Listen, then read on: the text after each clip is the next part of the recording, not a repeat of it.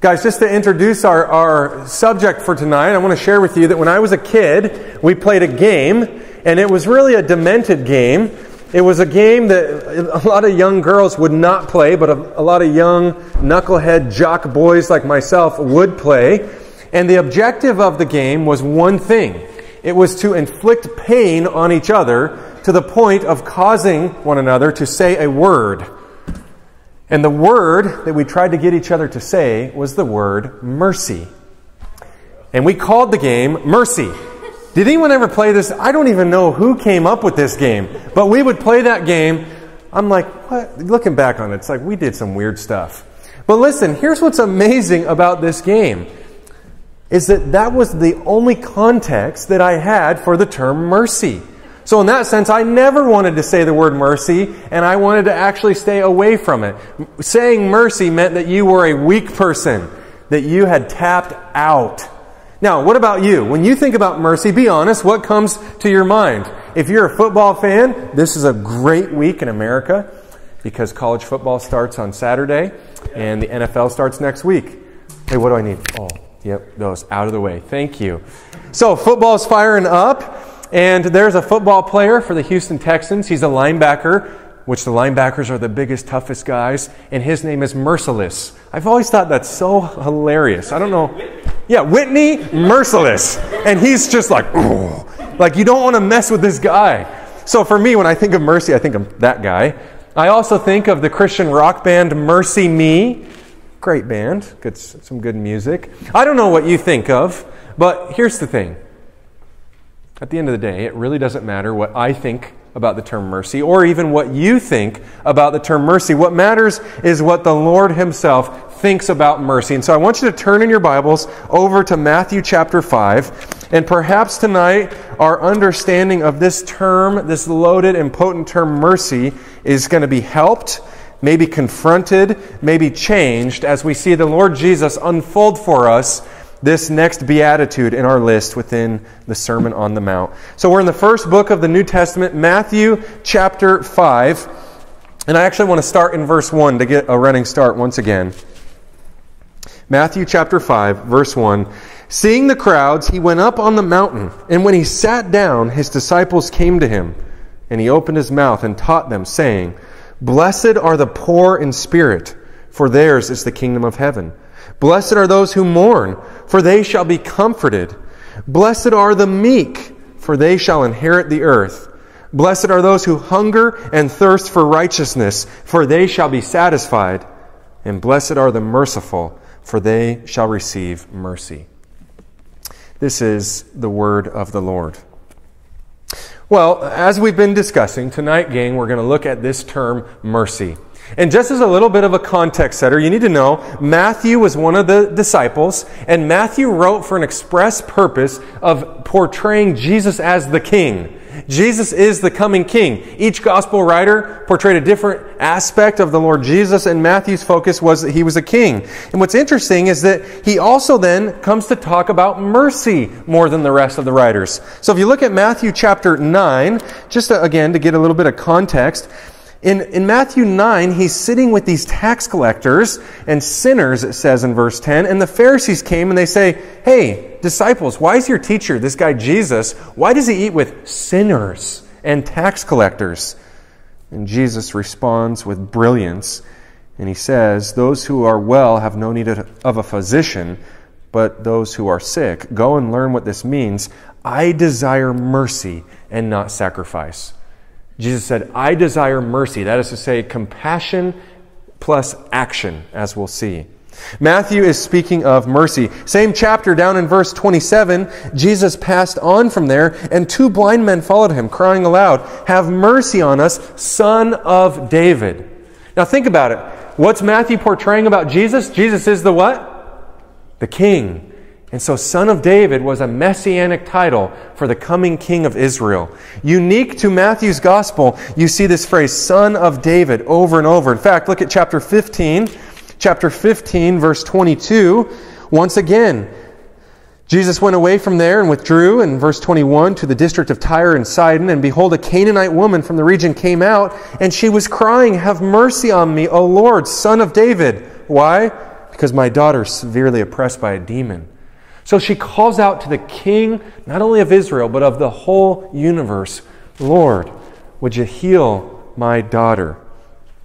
In Matthew chapter 20, 2 times you have this occurrence. Matthew chapter 20 and verse 30, Jesus is going to heal 2 blind men, but first they come out in verse 30 and they say, "Lord, have mercy on us, Son of David." And then they say it again in verse 31, "Lord, have mercy on us, Son of David."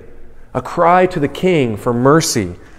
And finally, if you back up 2 chapters to the left, chapter 18, it ends this parable of the unforgiving servant, which we'll look at a little later on. Chapter 18, verse 33, "And should not you have had mercy on your fellow servant as I had mercy on you?"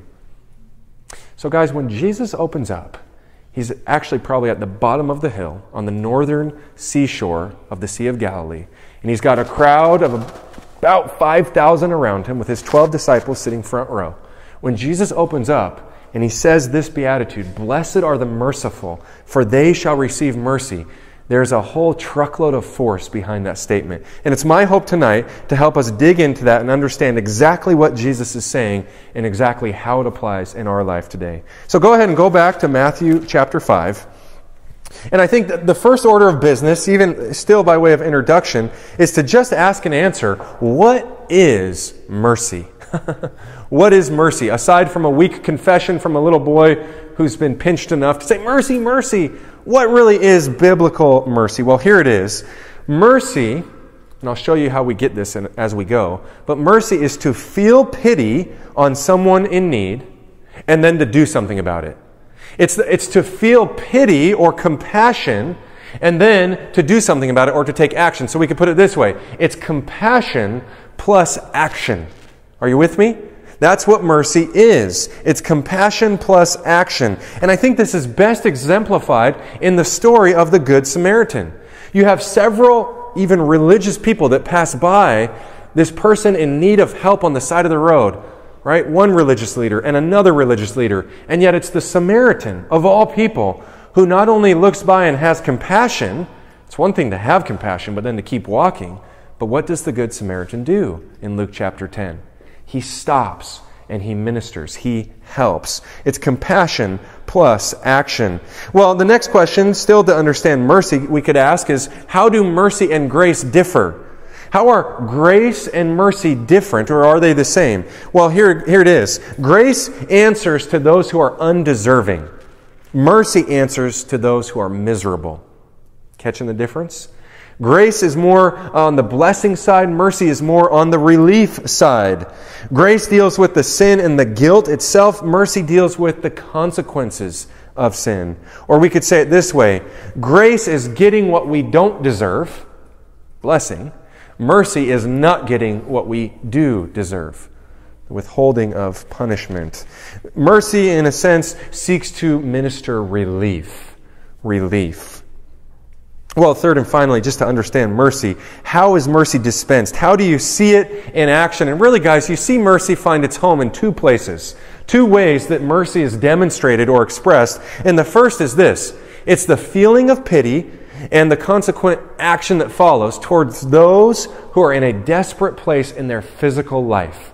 Those who have a need, those who are suffering, right? Those who are in an unfavorable or difficult circumstance. It's pity plus action for those who have a legitimate physical need. Think with me here. James 1:27. James, the author of that book, under the inspiration of the Spirit, says, "Pure and undefiled religion is this." What's it say? Care for widows and orphans. Pure and undefiled religion is this. Care for widows and orphans. That is an expression of mercy. Back in our Old Testament, in Psalm chapter 82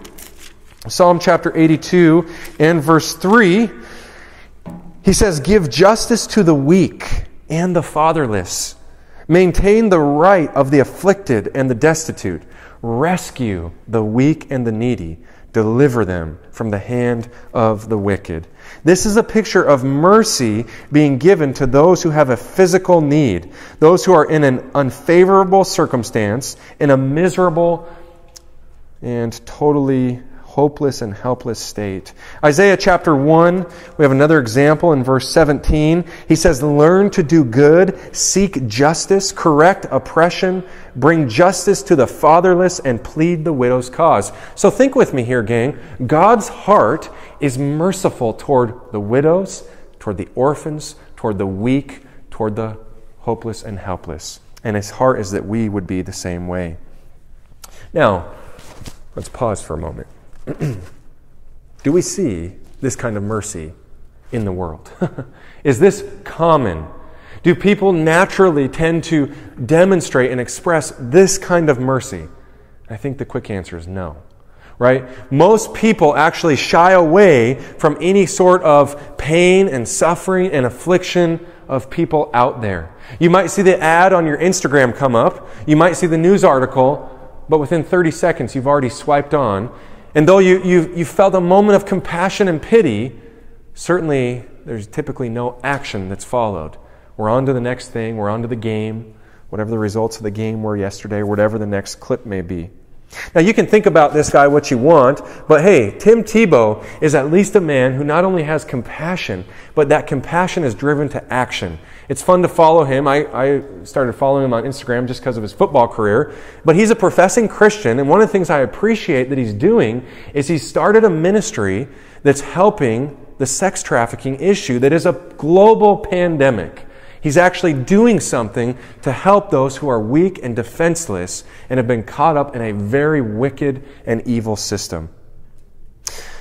Along these same lines, guys, I would say this, is that most of American missions trips are not really missions trips. And what I mean is, a lot of the times you have a group of kids, high school or college students, that go overseas somewhere or down to Central America, and they go and they do something nice. They build an orphanage, they minister to the hungry, they do something, and a lot of times our sort of circles would look at that and say, well, that's not really a missions trip. And maybe it's fair, maybe the gospel's left out, but listen, those aren't all bad if they're doing something to help someone who's in a genuine and desperate need, especially if they're doing it in the name of Jesus and seeking to minister the gospel. Maybe we'll just change the name. We'll call it a mercy trip. We'll call a mission trip something that's gospel-centered, and we'll call this a mercy trip. But in any case, what I want you to know tonight is that God desires us to have mercy like He has mercy, and the first expression of that is feeling pity and taking action toward those who are in a desperate place physically. Now, what do you think the second manifestation of mercy is? If I'm emphasizing the physically, well, here it is. The second demonstration of mercy that God wants us to have, Jesus said, "Blessed are the merciful." It's this. It's feeling pity and taking action with those who are in a desperate place spiritually. That is to say, those who have sinned. Mercy manifests itself towards sinners by showing forgiveness. Forgiveness is a second manifestation of mercy. Think about it with me.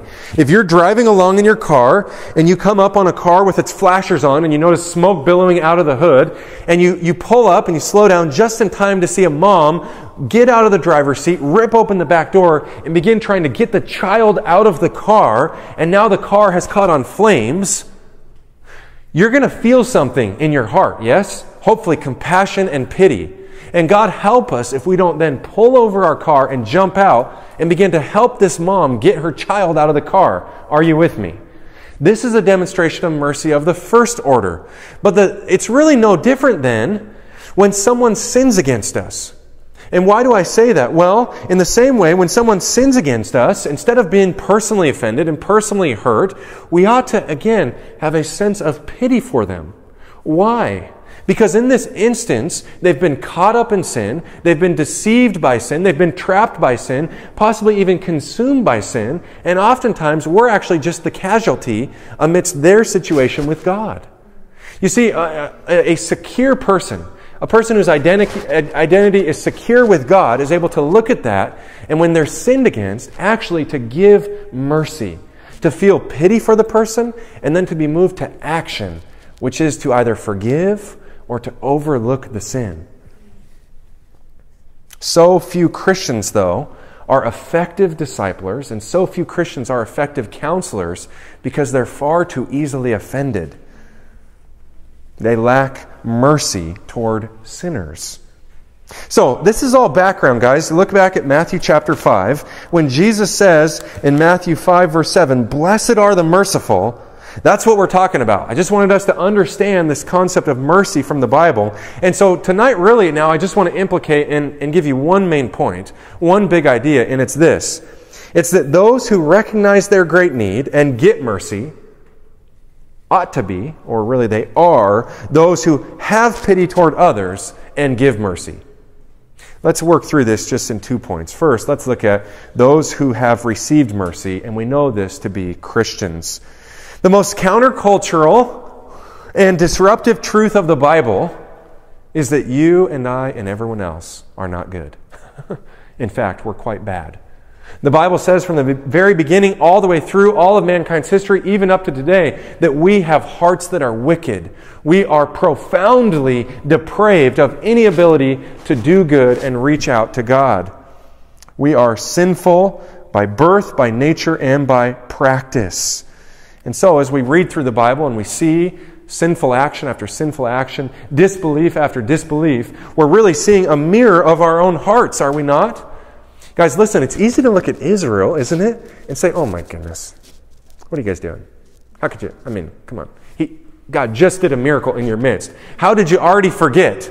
How did you already forget what He did? You're really Israel? You're going to doubt? Really? You're going to mistrust? You're going to turn to another God? Well, listen, guys. Before we're quick to cast the stone, let's examine our own hearts.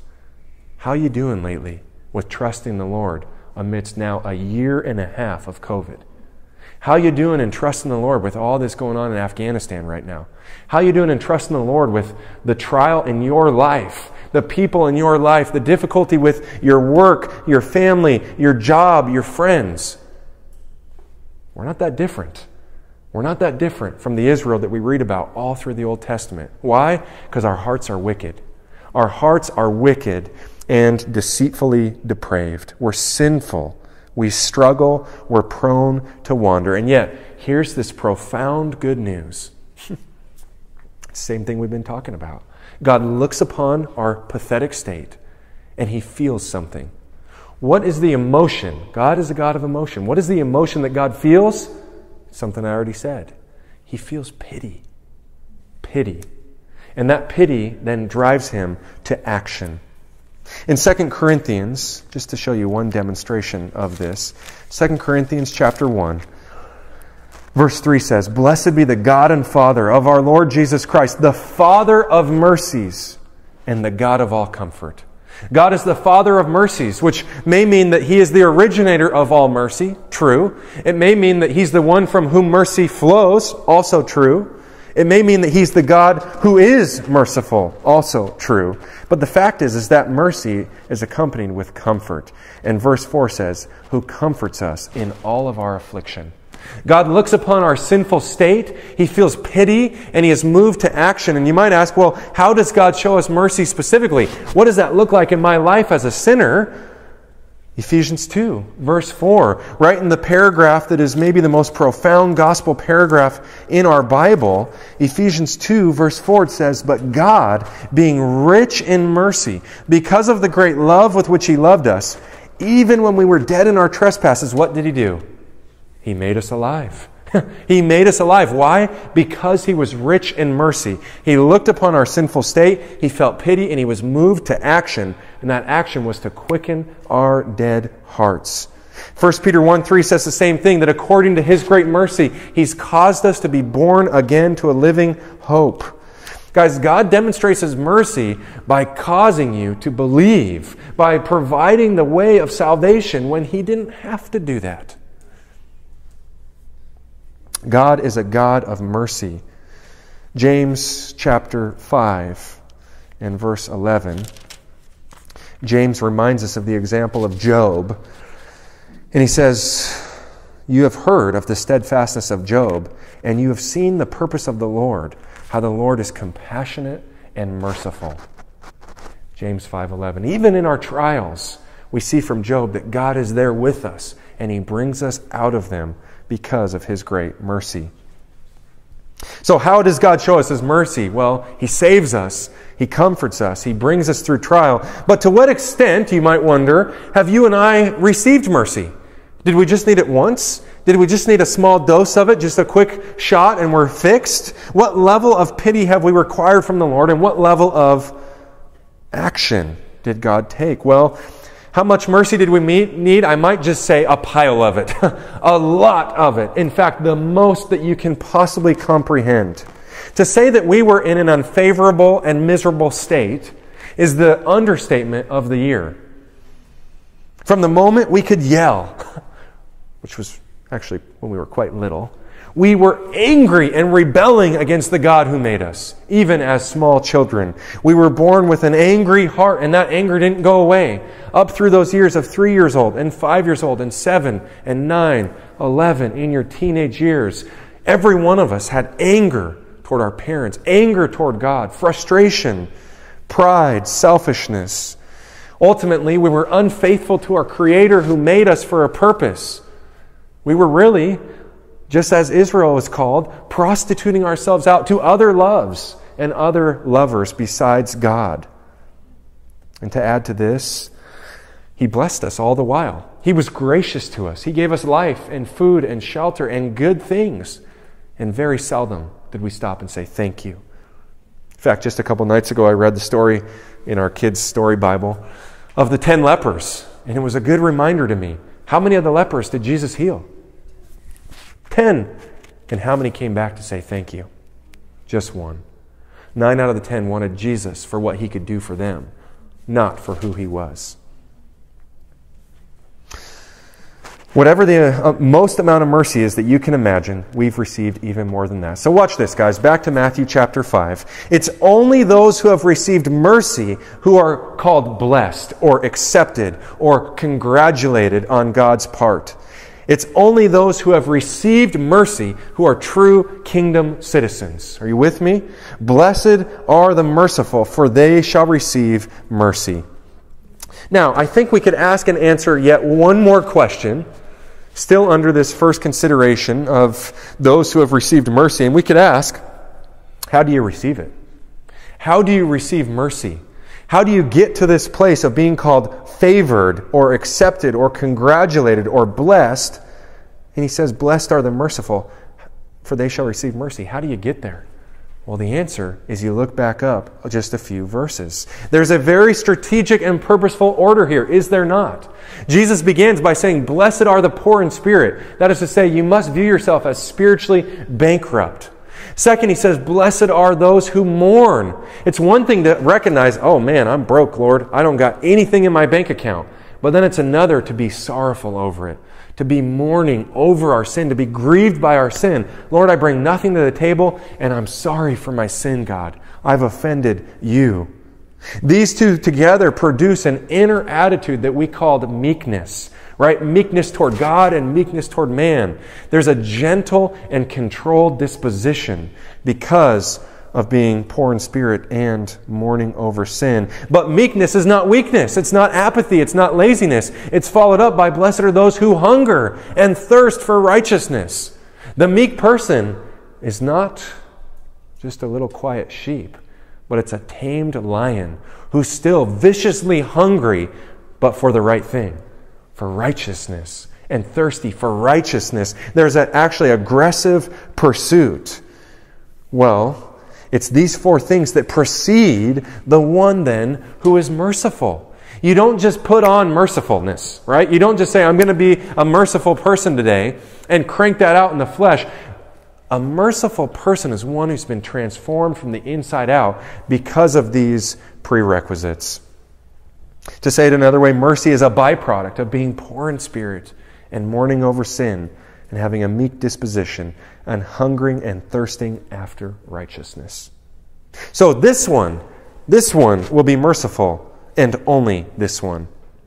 Guys, just as a final note and reminder on this point, mercy is never natural. Mercy is not natural. Sure, a tyrant king may choose not to kill one subject in that moment, but that's not God's kind of mercy. Mercy is not natural to mankind. It is only from the inner working of the Spirit of God.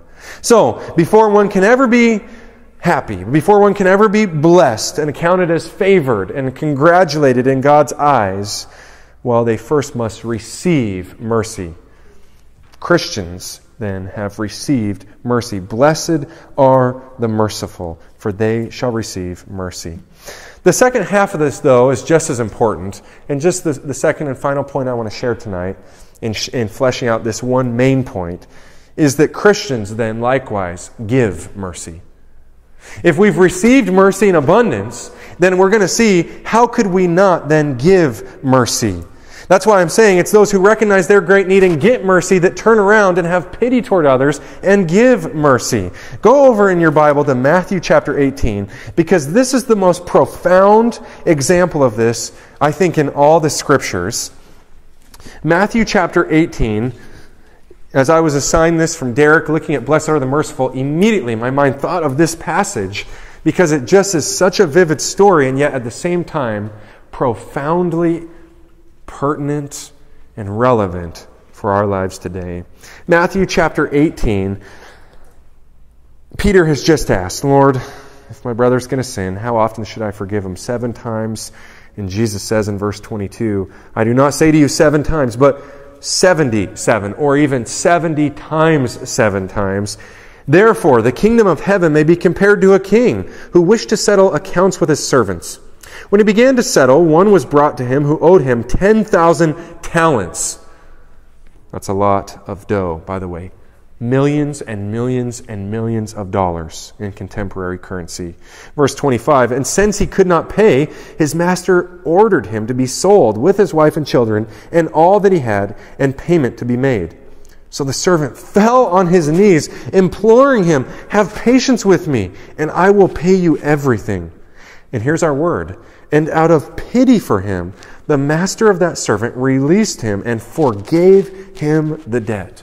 What an act of mercy. There was a feeling of pity followed by a subsequent action. He forgave him the entire debt. Verse 28, but when that same servant went out, he found one of his fellow servants who owed him just 100 denarii. Much, much, much less. Let's say it this way. A talent would be a year's wage. A denarii would be a day's wage. So we're talking just 100 days worth compared to 10,000 years worth. Well, he took this one who owed him 100 denarii, and the text says he was seizing him and he began to choke him. My goodness. Saying, pay what you owe. So his fellow servant fell down and pleaded with him, have patience with me and I will pay you. Look familiar? The same cry for mercy. Verse 31, when his fellow servants saw what had taken place, they were greatly distressed, and they went and reported to their master all that had taken place. Then his master summoned him and said, you wicked servant, I forgave you all that debt because you pleaded with me. And should not you have had mercy on your fellow servant, as I had mercy on you? And in anger his master delivered him to the jailers until he should pay all his debt, which, by the way, he would never pay. And here's the punchline, verse 35. So also my heavenly Father will do to every one of you if you do not forgive your brother from your heart. Here's what the Lord would have us know from this. Just 2 things. First of all, our sin before God, listen, isn't this true? Our sin before God is greater than any sin that anyone will ever commit against you. Amen? Guys, it's so much greater we can't even do a chart comparison here. It's infinitesimally small compared to how infinitesimally great our sin is against a holy God. Our sin before God is greater than any sin that anyone will ever commit against us. Now listen, that's not to do away with the fact that people can sin, and they can sin in really hurtful and damaging ways that they leave scars sometimes, right? But it's still nothing in comparison to how we've sinned against God. And the second truth that I want to point out is that those who have recognized God's great mercy toward them are compelled to give mercy to others. It just is. It's almost as if it's a law of nature that the Lord Jesus is teaching all throughout this Gospel of Matthew. That when you've understood God's mercy, you pass it forward. you pass it forward. It comes down from God, it ministers to your heart, and it flows out of you to other people. We find then from the harmony of all the Scriptures that the one who does not forgive a sinning brother actually manifests a lack of understanding of how grace and mercy work in their life from God, and thereby they demonstrate that they're unsaved. An unsaved person shows no mercy and no grace. And the reverse is true. A saved person shows mercy and grace. So, return to Matthew chapter 5. We'll read this once more. This immortal Sermon on the Mount, Jesus is opening up with the most profound introduction of any homily, any speech, any message ever given. And so it's proved to be true once again. Jesus said, "Blessed are the merciful, for they shall receive mercy." Guys, Christians are declared here as being merciful, and yet I have to just even be introspective and ask, why are we so bad at it then? Why are we so bad at doing this very thing that we are positionally called? Notice he doesn't say, "Blessed are those who show mercy once in a while." He doesn't say, "Blessed are those who can give mercy when needed." He actually just qualitatively said, "Blessed are those who are categorically called merciful." It's a description of their being. Why are we so bad at being what we are? Right? Think with me, guys, about an instance where someone showed you mercy. Do you remember? Maybe you sinned against someone and you went to them and there's nerves and you're uneasy about it and you're nervous and you're kind of sweating a little bit. Whoa, sorry. You're kind of sweating a little bit, you're nervous. And then in that instant, they forgave you. They gave you mercy. It's like cool water to a parched soul, right? There's a healing balm of someone who's gracious and meek and merciful. And yet if you've experienced that, my question is, why do we not do that to people more often? It seems as often the case when we have the opportunity to be merciful, instead, we go like this and we want to hold them under our thumb and keep them right there. And now I've got something over you and I've got you and I'm going to I'm going to remind you of this next time I need to. May it never be. Gang, we're really following our first father, Adam, right? We're acting more like Adam than we are like Christ in that moment. And I think what God would have us know from this is that, listen, blessed are the merciful, for they shall receive mercy. And we could really turn it around and say, it's those who have really received and contemplated and meditated and lived in the mercy that they've received from God, who then turn around and give mercy out generously. Mankind doesn't do this. Natural man doesn't do this. In fact, mankind is actually quite brutal. Are you with me? Mankind kills one another. They don't forgive one another. They don't want to enter into people's problems. They see people's hurts and they isolate from people's hurts. The world doesn't want to enter pain and suffering. They want to hold it from an arm's length away. In fact, the world not only is not merciful, but the world is brutal. Brutal. Think about Jesus, who was, in fact, the most merciful person to have ever lived.